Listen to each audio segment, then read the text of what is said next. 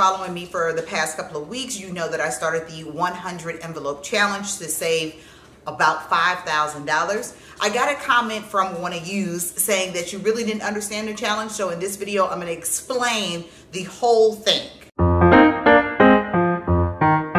What up, family? Welcome back. And if you are new here, I'm Jay, your favorite auntie or cousin, depending on how old you are.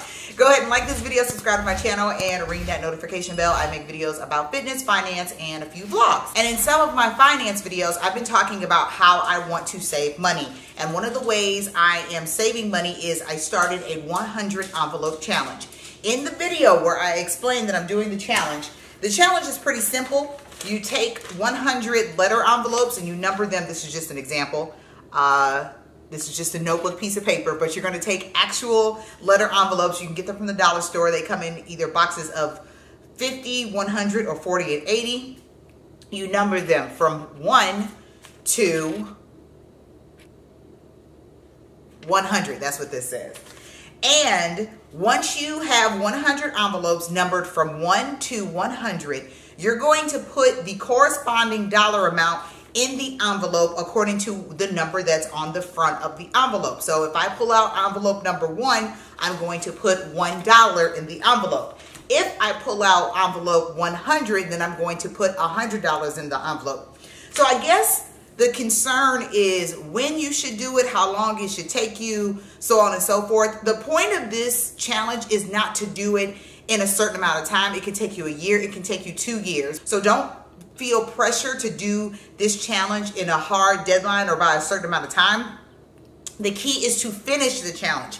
Your only focus should be to finish the challenge and to put the right amount of money in the correct envelopes from 1 to 100. Now, there are a few ways that you can put some money aside for your savings in order to complete this challenge. One thing you can do is break down how many envelopes you want to complete in a month or even a week. I get paid every 15th and 30th of the month. You might get paid every Friday. You might get paid on the 1st or 15th. So make sure however you want to save your money corresponds to how often you get paid. Now, again, I get paid on the 15th and the 30th. So what I did was take out $100 from my paychecks in order to fill these envelopes. Again, you might not have $100 to take out of your paycheck, and I totally understand, but whatever money you do have after your bills are paid from your paycheck, then you should start putting them in your savings account. So think about it this way. You have 100 envelopes, okay? If you divide that by 2, that's 50 envelopes. There are 52 weeks in a year.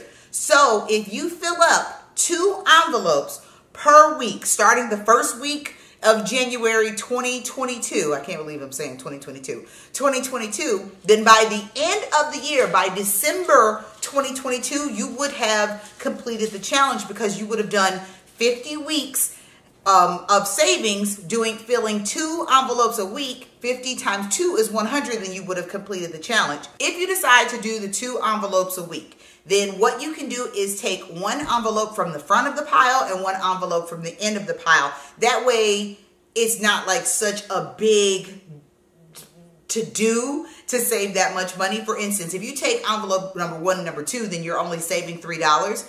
But once you get up to envelope number 99 and 100, that's $199. And that might be a lot at that time. So do something that might get you accustomed to saving a good amount of money, but not a big drastic change from saving $3 versus saving $200. So I would pick envelope number 1, and I would pick envelope number 100, and I would fill these in 1 week, and then I would put that to the side. And then the next week, I would do envelope number 2 and envelope number 99.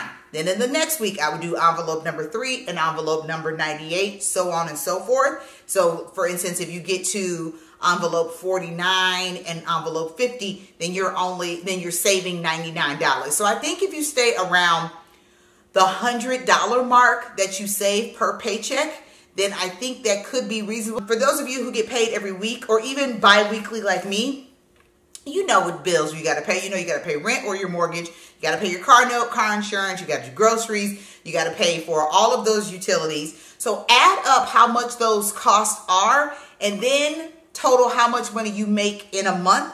subtract your income, subtract your expenses from your income, and whatever left over, take half of that and put that into savings, into your 100 envelope savings. So it's really important for you to figure out how much money you make at your job, how much goes towards your expenses and how much you have left over, because that is really going to determine how much you'll be able to save and really how long it's going to take you to complete the challenge.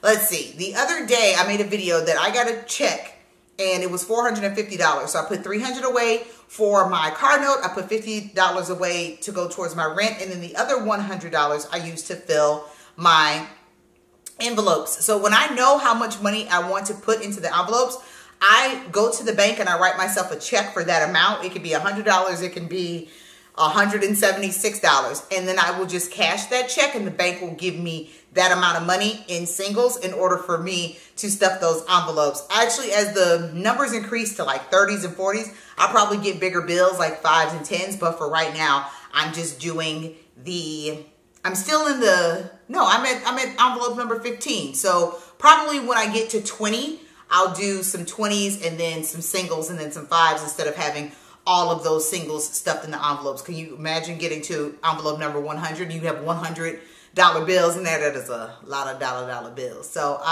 let's see, what else? Oh, another thing you can do is dedicate your side hustle money to your savings challenge. Now, not everyone has a side hustle, and I'm not saying that everyone should have a side hustle, but if you really want to save some money and you know that you're living paycheck to paycheck and everything that you work for has to go towards your bills, then I think it's a great opportunity or a great time to get a side hustle. My side hustles are DoorDash, Postmates, Instacart. I've done Airbnb before. I do work on Fiverr or Upwork because I have all these certifications and Facebook trainings and things like that. I can edit video. So I can pick up a few side jobs on those platforms, and all of that money I make, I can put into my savings challenge so that I don't have to touch the money I make at my regular job. Consider getting yourself a side hustle and making some extra money so that you can put that extra money into your savings challenge. In addition to me doing the 100 envelope savings challenge, I am saving for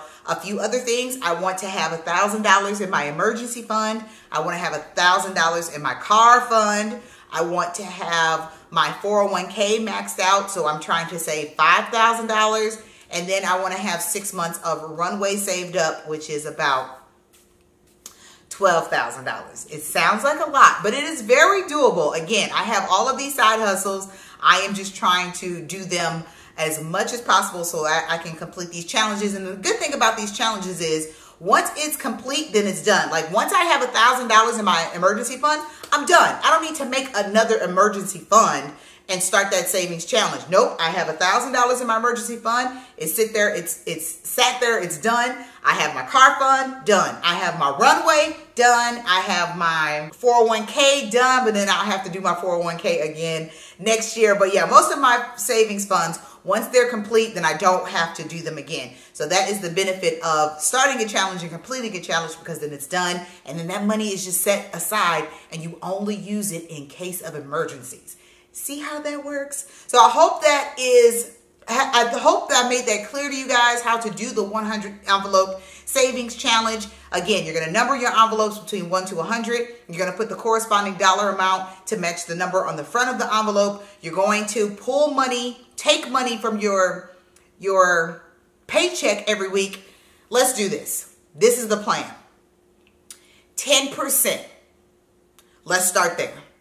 10% of your paycheck goes towards your savings challenge. So if you make $900 a week, then $90 needs to go towards your 100 envelopes.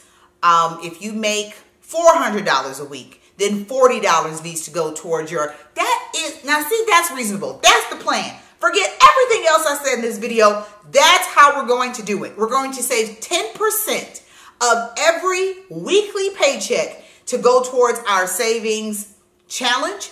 We're going to save 20% of our bi-weekly paychecks. Okay, so if you get paid every other Friday, every other Thursday, the 1st and 15th, or the 15th and the 30th, then you are going to save 20% of your paycheck. Oh, we just figured it out. Look at that teamwork. Look at what we did. Look at what we did. Look what we got. Good job, guys. See, this is teamwork. I'm in it. You in it. We are in this together. It's not just me saving money. It's me helping you save money so we can save money. That's the whole plan. That's the whole purpose, you guys. So, yeah, that does it for this video. I hope that you guys have already started the 100 envelope challenge. But if you haven't, I hope this video has explained how to start it, what's the purpose, how to make money. And I hope this video encourages you to start your challenge now. Follow me everywhere on all of my social media platforms. Charlie, at JSO Extra. Make sure you like this video if you enjoy this kind of content. Make sure you like this video, subscribe to my channel, and then leave me a comment to let me know if you've started your challenge, how much you've saved thus far, or if you plan on starting the challenge soon. Okay? All right, that's all I have. Okay, bye. Love you, mean it. Bye.